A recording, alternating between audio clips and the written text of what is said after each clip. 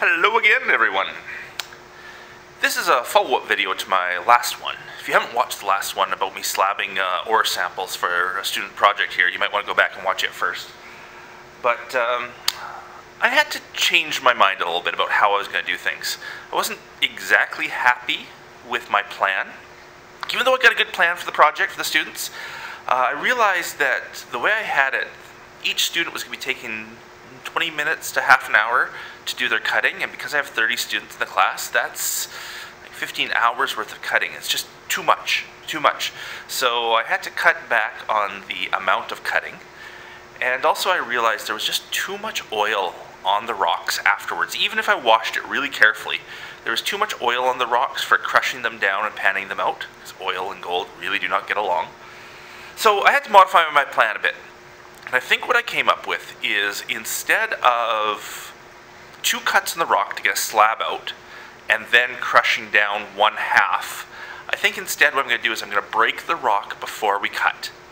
Break it so we have a clean half that we can crush down, and we can cut the other half in half again, so you can see a nice clean cut of the inside of the rock. That way there's only 1 cut to make, cuts the cutting time in half, and also we get a clean rock for crushing down. So I'm here today to sort of figure that out, to get all the details of that, and to set up the crushing so it's all ready when the students get back. Here's one that we cut. And you can just see the oily surface on it. It's still, there's too much of it soaked into that rusty surface. Even after cleaning, there's still a lot of oil there, and I think that would really affect the whole panning of the crush afterwards. So instead, I think we're just going to take the big hammer, break the sample in half, take part of it, put it aside for crushing, take the other part, and take 1 cut through it. That way we have 1 10-minute cut, 10 or 15-minute cut, rather than 2. We get 1 nice looking sample, so we can see what the inside of the rock looks like, and a piece that's going to be easy to crush down into a powder and pan out. That's my plan. Let's see if I can make that work. Still Christmas break here at school, so there's still no students around, and it gives me some time to develop this project. So it's going to be running perfectly. Let's hope perfectly after Christmas break. Well, see you in a bit.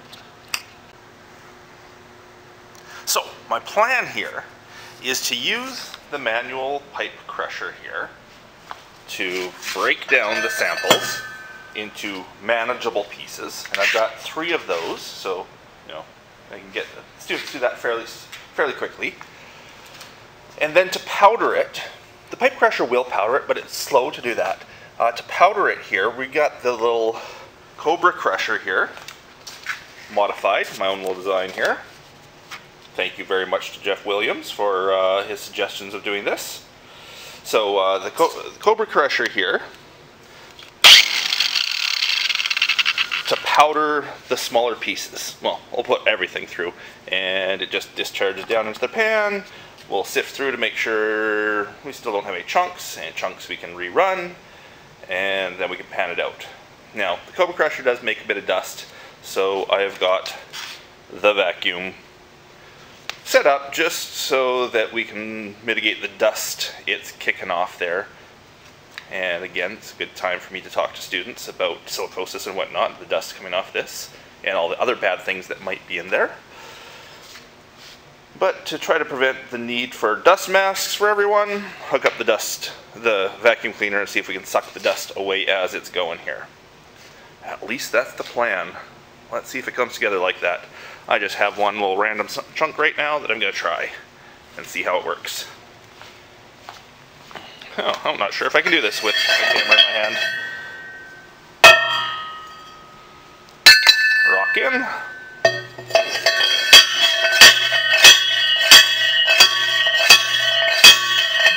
That should be enough to crush it into manageable sizes. I need something to dump that into. Let's grab another pan. Another pan.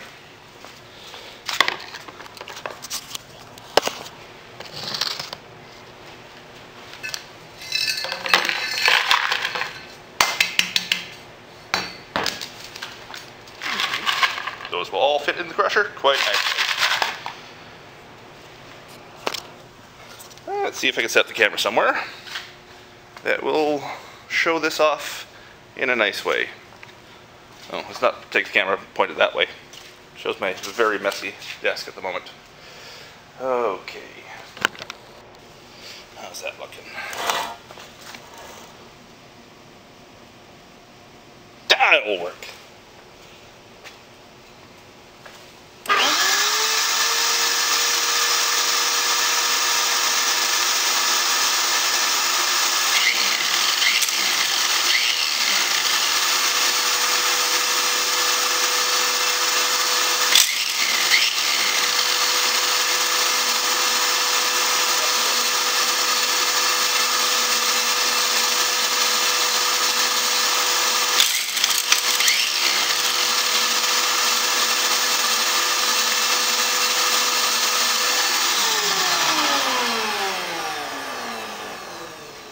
Okay, obviously the dust is coming out here, not there, so I have to do something more with this vacuum.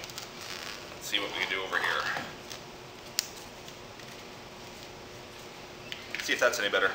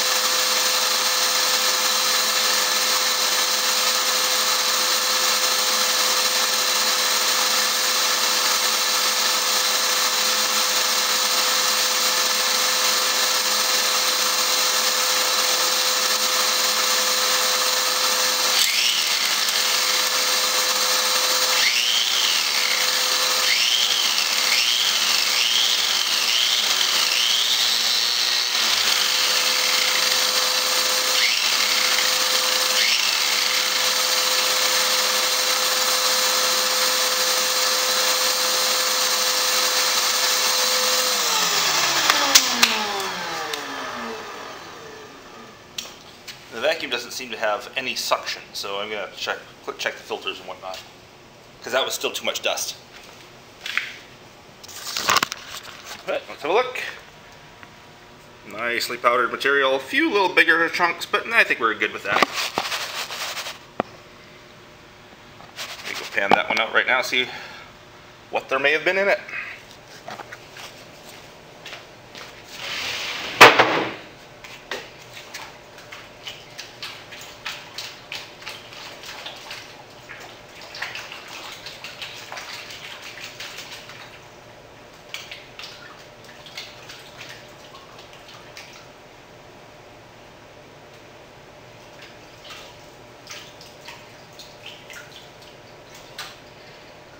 Camera shut off of me there.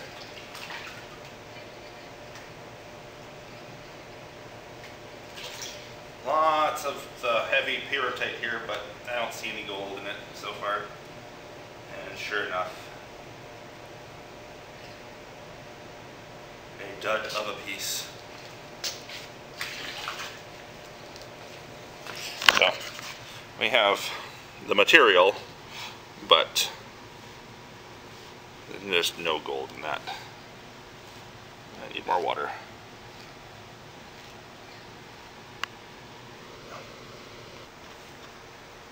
Okay, I figured out the vacuum problem. After cleaning the filter and didn't seem to help, so I cleaned the filter even better and that still didn't seem to help. I decided to look in the hose and sure enough, there was a nasty blockage in the hose. So cleared out the hose. Now with a real clean filter, we got lots of suction. That should knock the dust way down. And I'm gonna try one more piece, see if I can find myself a piece of gold. That would be awesome.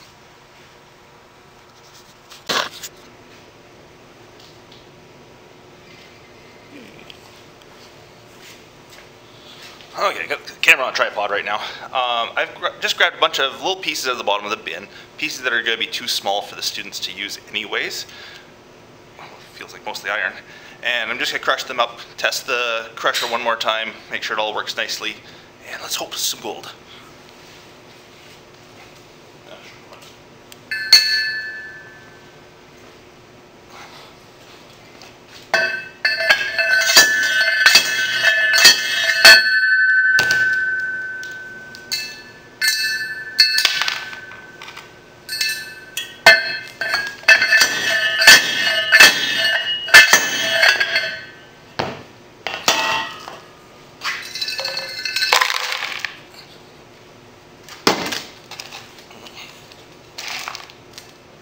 A couple of those might still be too big.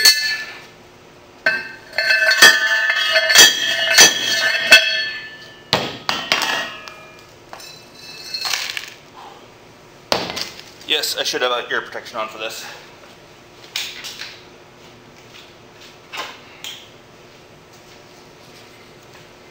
And probably dust mask too.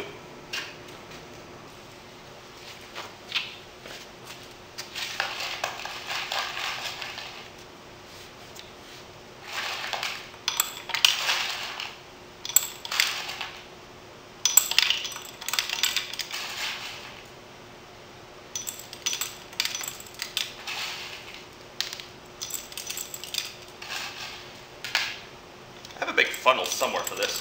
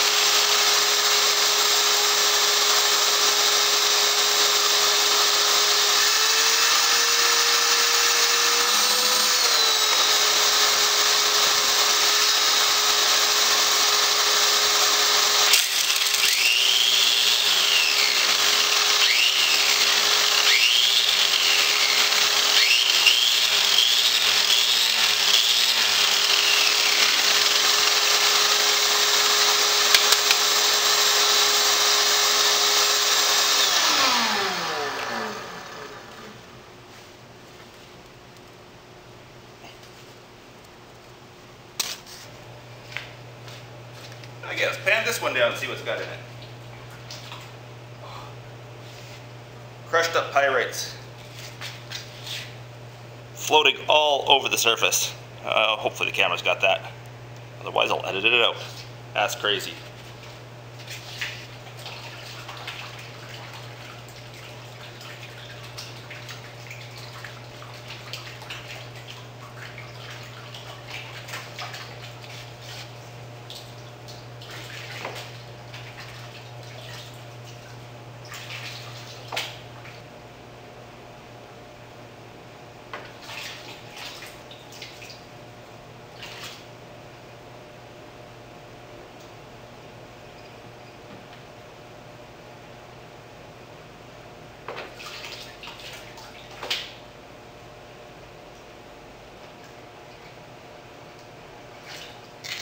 Okay, let's see what this holds.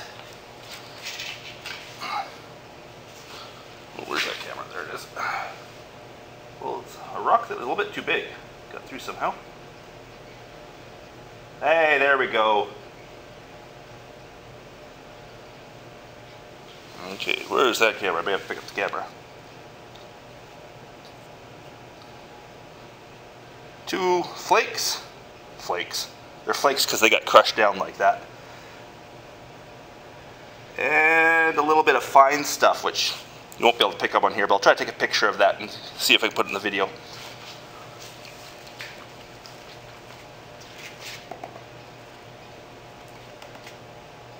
Oh, there's a lot of fine stuff in there, actually.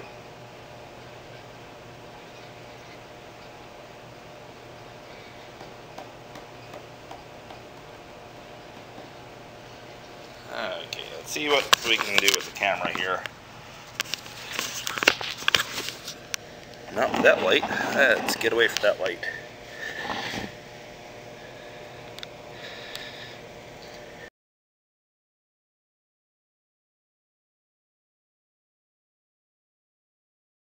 So let's hope that picture did a lot better than the video, because video never does a great job of picking up gold.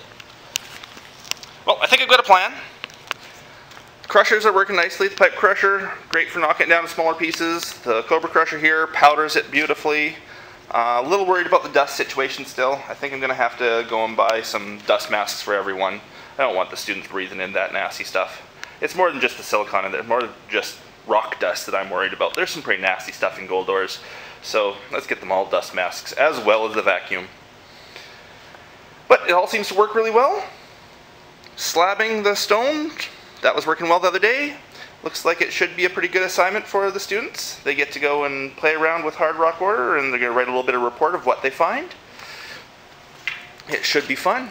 I got ores from all sorts of different mines. Oh, there's some other stuff I just picked up the other day up the hill from me, from an old mine site. Should be lots for the students to play with, and it should be fun for them. Well, this is what I do on my time off, is I come back into work and work more. Go figure. But anyhow, it's fun, and the better the assignment is developed for the students, the more fun both the students and myself have doing it. Well, hopefully soon the weather will break and we'll be able to get back outside and do some more prospecting outdoors rather than this indoor prospecting. But until then, we're stuck here. It's only like 3 days away from Christmas, so who am I to complain? It's the middle of winter right now. Let's hope January is a bit nicer outside. Well, guys, that was another one. And hopefully the next one is in the bright sunny outdoors in the Fraser River somewhere. Until then.